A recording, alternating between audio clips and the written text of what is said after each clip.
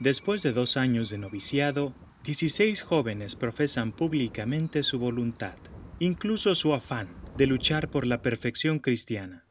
And what we look on here, it looks so easy. And what we talk about, it looks so easy and it sounds so easy. 16 young, enthusiastic, energetic young men have processed up this aisle. And it looks easy. But I wanted, as we begin this Mass, to create an awareness of the true weight and the true value of this moment that we live and that we witness together. This present moment with a very real past, and a moment with a future that is full of great hope and expectation, of dreams and ideals for these young men, and at the same time a future that is shadowed also by mystery. And we begin this Holy Mass under our dear Mother's loving and consoling gaze, Our Lady of Perpetual Help. You must wear the uniform of Christ.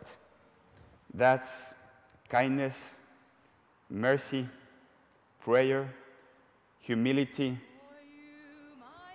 That's gentleness, patience. That's our uniform. The uniform of charity.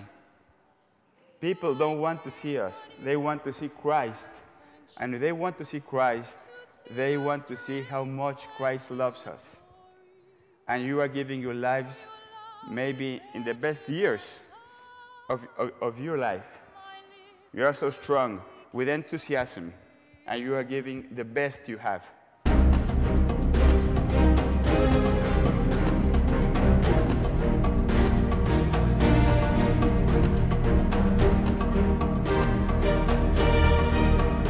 Alguna vez algún sacerdote dijo, si Dios les da un jardín tan bello, ¿por qué no le regalan una flor? Bueno, pues, él nos las pidió y se las dimos. Y se las entregamos. Bendito sea Dios. Estos jóvenes continuarán su formación estudiando humanidades clásicas en uno de los centros legionarios de España, México o los Estados Unidos.